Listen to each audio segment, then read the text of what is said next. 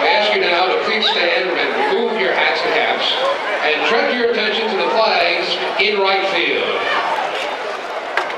During the off-season, Superstorm Sandy directly affected our families, friends, and neighbors and communities throughout Long Island, while tragedies have also struck Connecticut, Boston, and Texas more recently.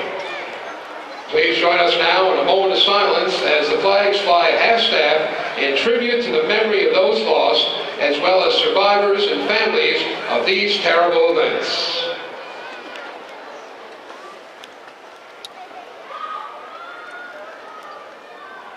Thank you, fans. We ask now that you please remain standing as we are joined by the W.T.Clarke High School Women's Choir for the singing of our national anthem.